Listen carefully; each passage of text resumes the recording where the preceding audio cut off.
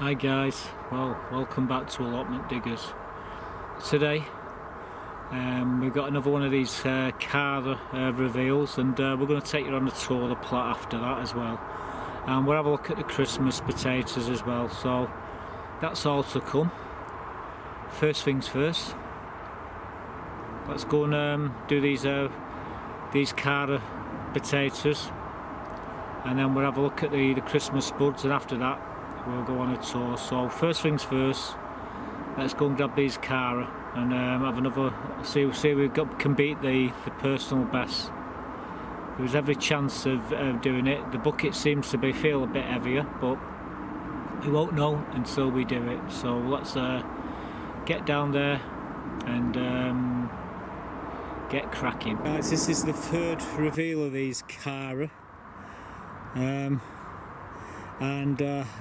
this will be I think this will be the last one we're going to do with these. But this is the heaviest bucket, I think. And well, as you can see, we got the bucket there with all the bits in, and we got the bags. I reckon I'm going to need a couple of bags. I can't see why not. We've had some cracking reveals out of these buckets. I'm just going to put my gloves on, and we'll tip the bucket over. Got bloody cracking that in my bucket, I don't know. Anyway, so this is the third one, the green one there. Ooh. Anyway, might as well take some of these out. Forget it, I'll do that in a minute. Anyway, I'm going to flip the bucket over. It really is an heavy one, this, as you can see, now in there. And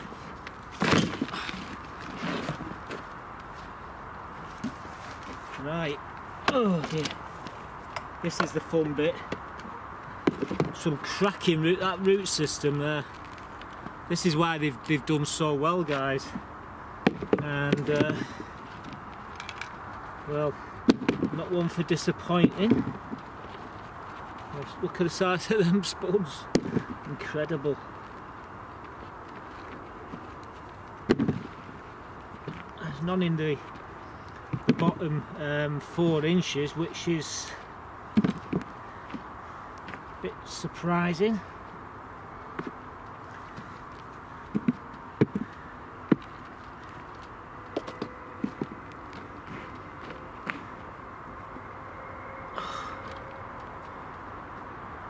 Oh, I don't know. I think the reason why the bucket's so heavy is because the soil's wet. So anyway, let's crack on. There's a few here.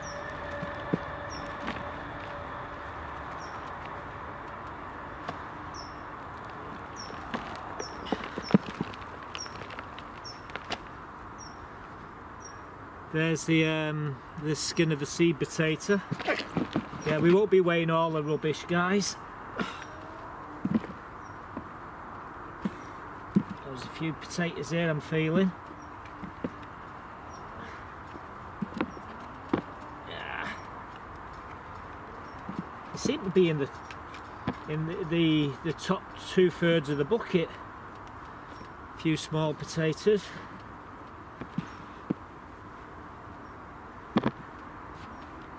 Oh, good God.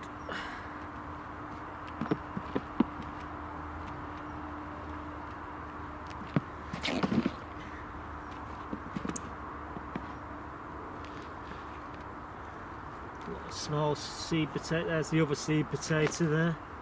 There's a lot of small potatoes.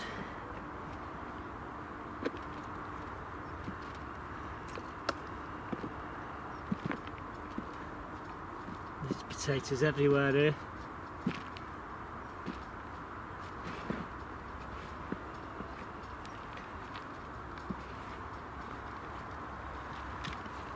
Oof.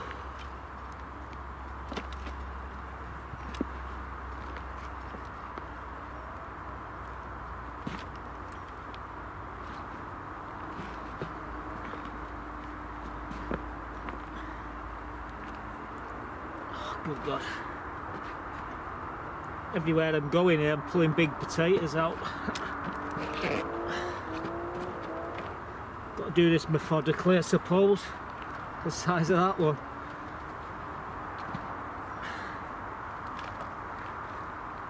Get the small ones out.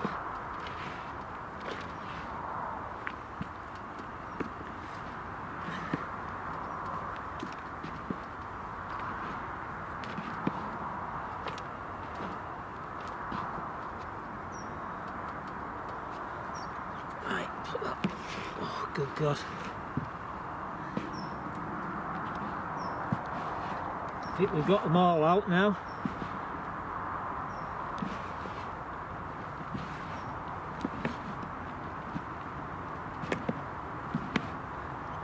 We're still pulling small ones out, just throw them in the, there's another bigger.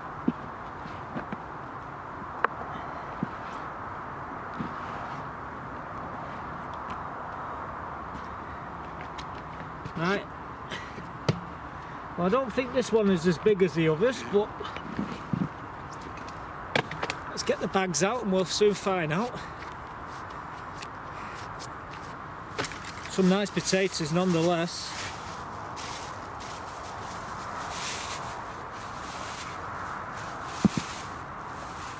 There's some real nice potatoes there.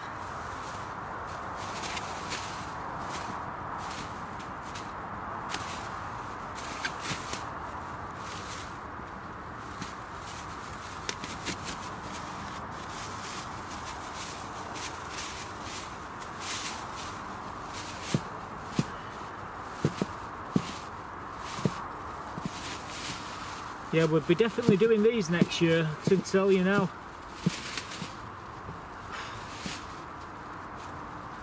Absolutely awesome they are.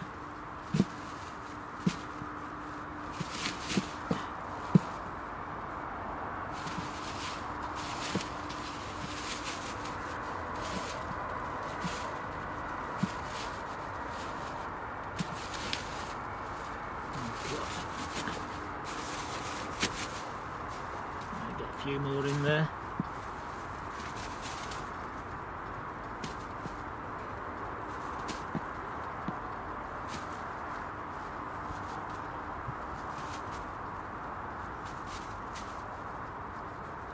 Well, I think I've got over £10 anyhow.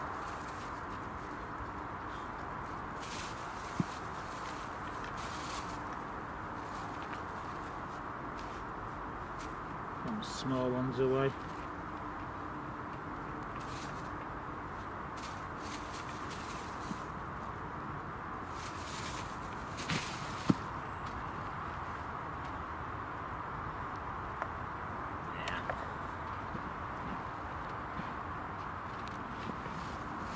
Yeah, I'm confident I've got them all. Right, now then, let's do the weighing. Set my scales. I'll set them to pounds, they're kilos at the moment. Right, here we go, they're set to pounds.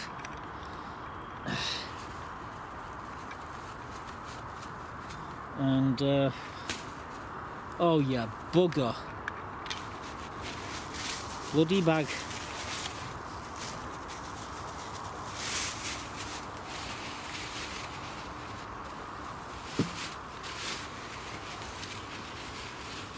Try this one again, eh? Lucky I brought a couple of, tell you what, we're going to weigh the whole lot together. So it's zeroed in. And we're going to lift the bucket up. Ah!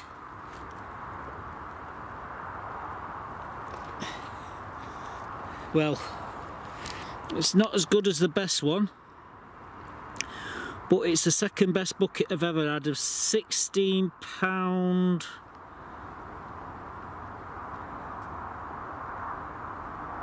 About £16.8. So there you go, guys. £16.8. It's not beat me my personal best, but it has beat the previous best. So out of 3 buckets of these Cara now, I've had 16.4, 16.8 and 17.8. So yeah, that'll do me. I'm quite chuffed with them. Like I said, we've got another 2 buckets. If we get any other better weights, what we'll do, we'll weigh them and we'll give you the results. But another 16-pound bag of spuds, nearly 17-pound, guys. That's very good. Right, I think I'm going to have a cup of coffee now and celebrate.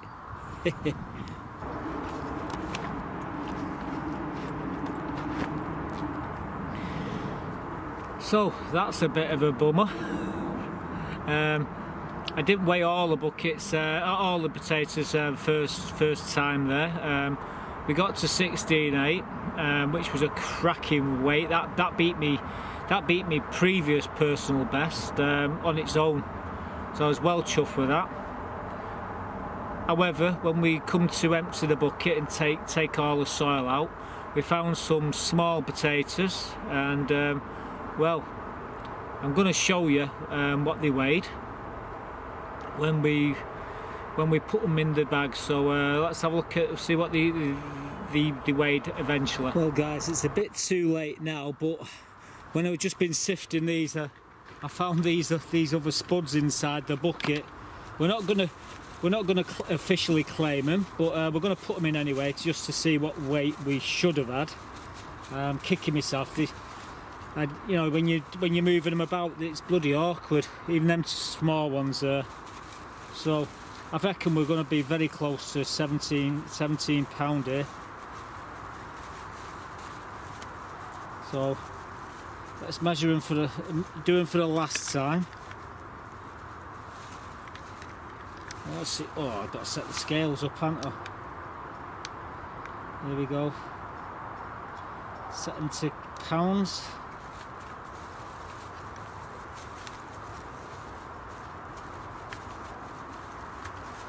Lift them up.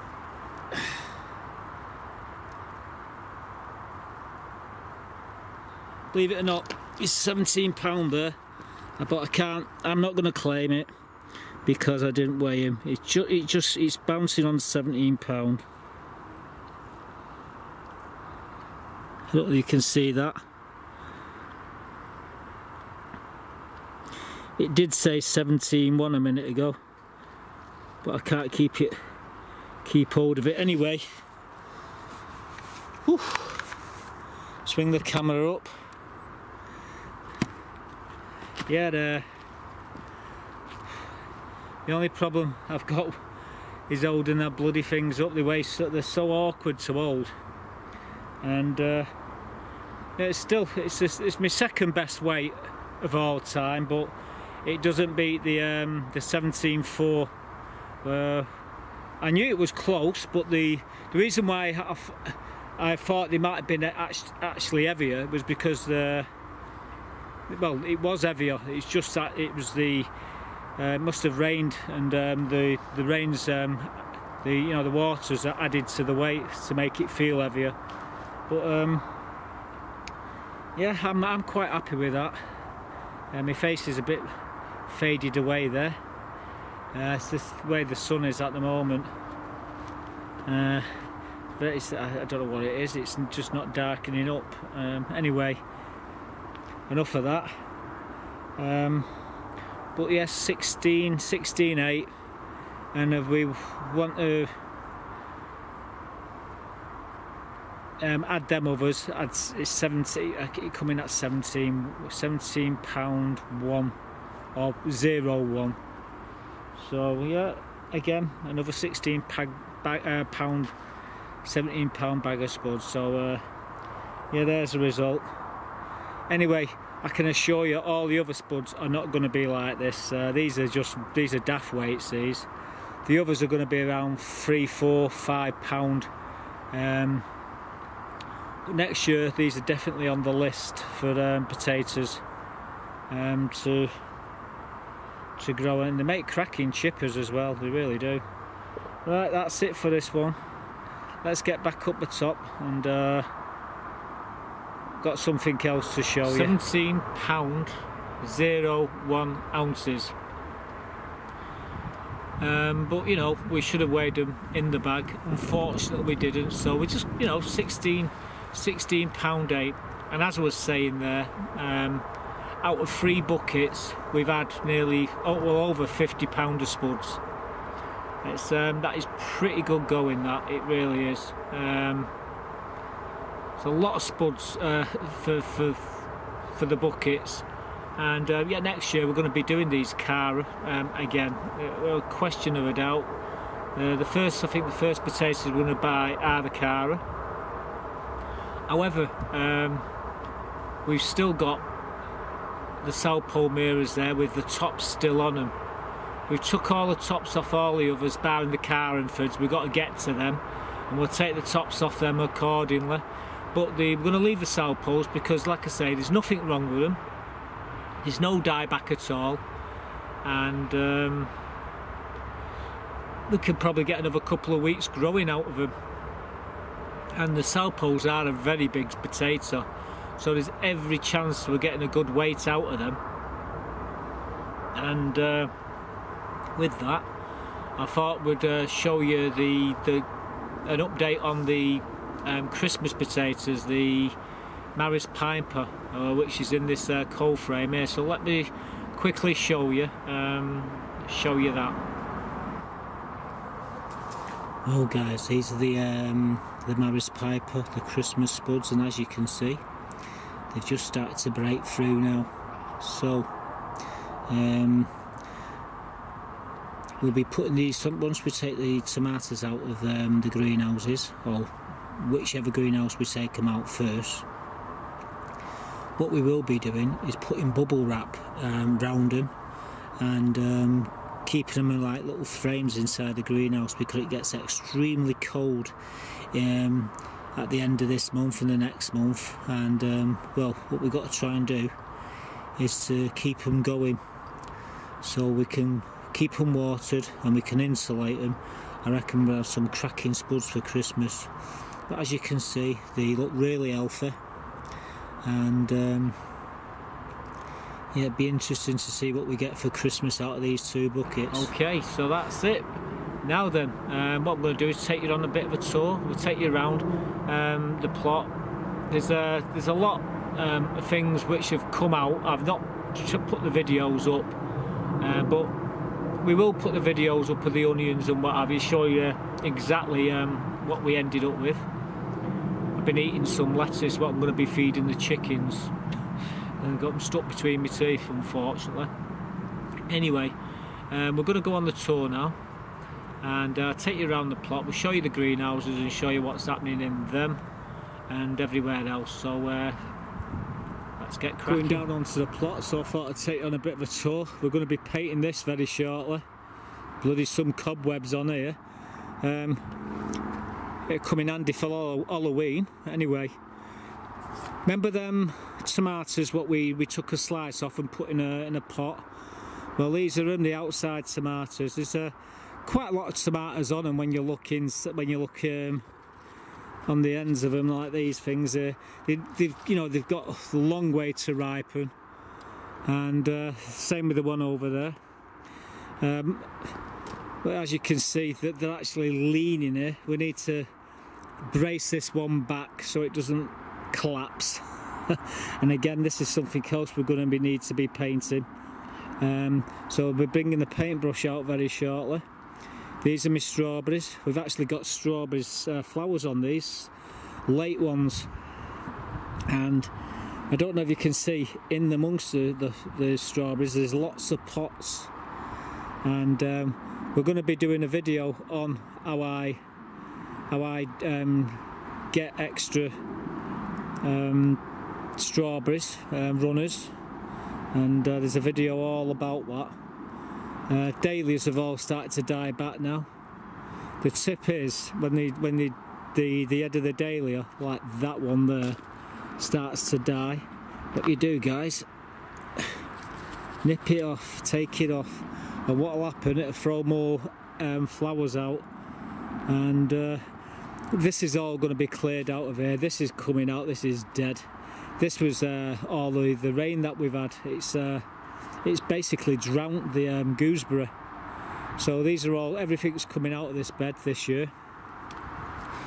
You can see there's lots of small sunflowers. They're called Little Leo, and there's more dahlias all the way along. In fact, the dahlias have all gone now, but I have got videos of the dahlias when they've been in the prime form, so we'll be showing you them shortly. It won't be long before the leaves will be coming off all these currant bushes.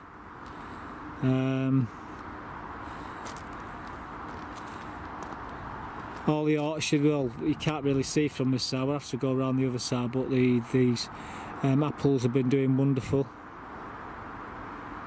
The gladiolas, again, we had all these along here. We've took the tops off them now. They was beautiful, and we'll be showing you them as well shortly. Anyway, coming down here, here's where my comfrey tea is. There's another video about my comfrey tea, how I prepare it, and that's to come as well. This is the middle greenhouse. Now we've been taking tomatoes out of here left, right and centre. Yesterday we took a pile, and I'm going to show you that clip now. Show you some of the tomatoes that we've taken out. Oh, I've just been in the middle greenhouse and just picked myself some Shirley's Moneymaker and some Gardener's Delight. That's what we've had out the middle greenhouse. So we've got no red ones left. I've just, like I say, just took them all. There might be one or two left on there, but that's not bad harvest, that. Nice big plant pot full of them there. So there's the result. So as you just saw there, we took about 3 buckets of them out, and there's still redwood, there's still some on here, and the peppers and what have you starting to ripen. Not as good as the ones in the other greenhouse, may I add. And we've got cucumbers. These I'm giving in to the chickens.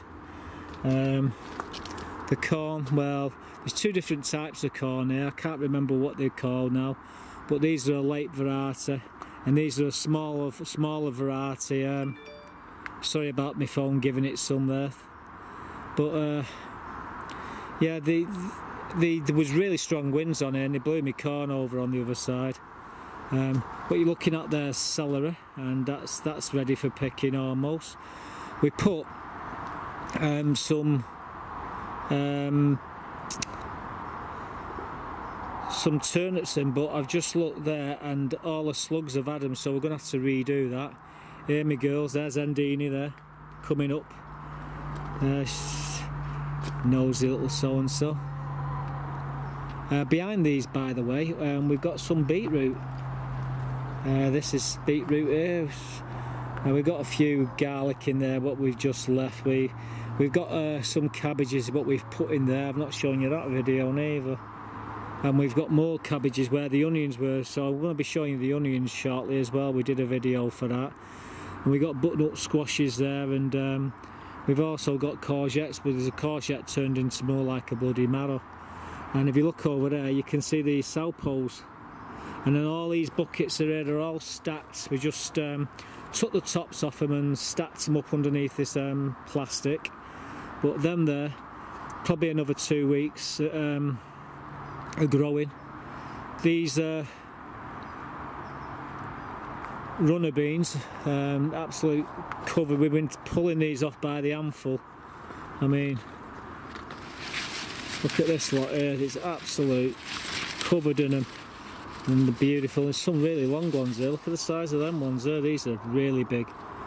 I bet they're 14 inches. They were some really big ones, but they're buried in all this, like you just have to, what's that one there? It's a big one, but there's just covered in them. The Cara Spuds, these potatoes here have all died back now. This just dried up. This isn't blight, well I hope it wasn't, but these are quite resistant to it, these salpos. So we need to take the tops off. We're going to be taking this out, this frame, and we're going to have to sacrifice this this courgette. These potatoes, these are off the sow poles. Look, it's growing on the bloody ground here. Still, they're putting energy into the bulbs, and as you can see, the weight of them is leaning over the fence. We put this here to restrain them, to stop them falling on the path, but we failed miserably there. Anyway, coming along, what you see there, some collies, broccoli, some cabbages. We're just getting into this bed here to tidy it up. We'll be doing that later. We've got some Issacharia onion bunchings, we're going to be taking them out. A few cabbage, you've got some kale there, which is, we need to take that net off the top to let them grow. As you're coming along here, you can see the apples. These are Bramleys, baking apples. This here's got to be cut as well. We're going to be pruning this right back hard. I mean, look at the apples on this. Absolutely dessert apples, beautiful here. And you can see them all here. We'll be pulling the tree over. And again, more sunflowers here. These are starting to go yellow. You can tell when they'll be falling off these soon. Now this is what my dahlias have been looking like, these ones here. But the others, I mean, they've got dahlias all the way along here, but they've all died back now, and we've been cutting them back as well. Inside here, we've got some big butternut squashes. You can't really see it, but there's a whopper in there. And we've got some jack-o'-lanterns for the grandkids for Halloween. And we've just used this to suppress them all, and it's playing hell with the leaves, to be quite honest with you. What we should do is just release it and release the kraken, basically, and let them go crazy. Again, we've had to put a metal cable on this to stop this from blowing over. The winds were so strong on here, guys. It was terrible, and yeah, it's caused a lot of damage to my dahlias and whatever. Snapped all my dahlias. That's why we've had to take the tops off. But yeah, there's a few tomatoes on these. They're buried in amongst all this lot here. You can just see them here underneath here, and they're doing quite well actually. There's a lot of flowers on them. You've seen this here, the potatoes. This here, what's covered up here is these pallets. We've got to paint all these. We're still making more of these out. This picket fence, and quickly just show you. That's the picket fence there, as you can see. And we just cover them over at the moment. But there's another 4 there. I think we've got another dozen or so coming. So we nearly got what we need to do the job. Anyway, last port of call. It's inside the front greenhouse. There's my car there. So these are the rainbow blends, and me and my mate George got in here about 2 weeks ago, and we cleared all the right ones out. Well, I'll be in there later on to clear all these ones out. Now, if you come over here, you can see these are patchy. You've got jalapenos, you've got peppers, cucumbers here. There's more cucumbers in the back. There's Scottish bonnets. It's gone crazy in here. But if you look up, look at this lot here. I've took the tops off, and you just cannot stop them growing. That's the only problem with these rainbow blends. They grow really spindly. But I mean, look at the fruit that they give you, guys. Look at the fruit. I mean, these things here. These is just starting to. These are all different colours. I mean, they just give you tons and tons and tons of fruits. But you've got to be able to put up with them growing out of control. And lucky for us, we've got no blight in here in this greenhouse. We've got a touch in the other greenhouse, just a touch of blight starting, and I've got that under control. But I don't come in here and go in there. I do it on different days, and it's just to stop the spread of any diseases. And as you see, all these chilies and peppers are all ripening there, and yeah, it's pretty awesome. So that's it. That's the greenhouse. There's my car. And we're going to be cutting this grass. It needs a bit of a cut here, along here. Water butts are full.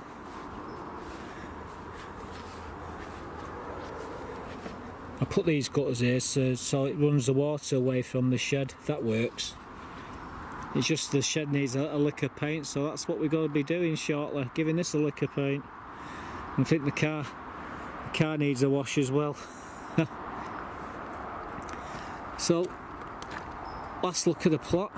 That's what it's looking like, guys. Tell me what you think. So there you go, folks. It's coming to an end. This is the worst part of the year where everything's coming out. However, for me, there's a lot of stuff going in.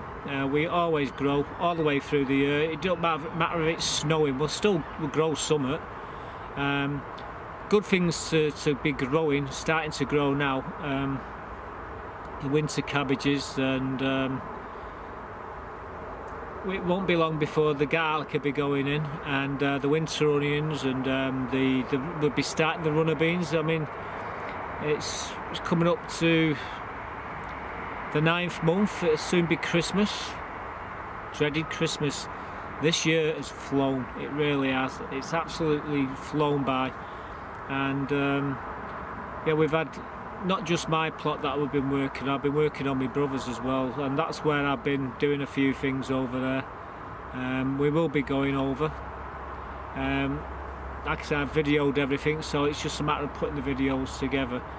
But yeah, that's it for this one, folks. So we got the second best weight of Cara, and well, the plot's looking not too bad at the moment, and there's plenty more of them potatoes in the buckets to do. I think we've got about we've done 5 buckets, and I think we've done 50 buckets total. So there's still 45 buckets probably of reveals, but we won't be putting them all up. We'll just be putting the worst and the best up. So I'll show you it's not as easy as it looks from time to time. A lot of these other buckets will be less weights because they're different varieties of spuds. We might get 1 or 2 surprises, but we'll have to wait and see for that. Anyway, that's it for this one, folks. I hope you like the video. Leave your comments below. I'd love to know what you think of the plot and the spuds, and I'll see you all in the next one. So, bye for now.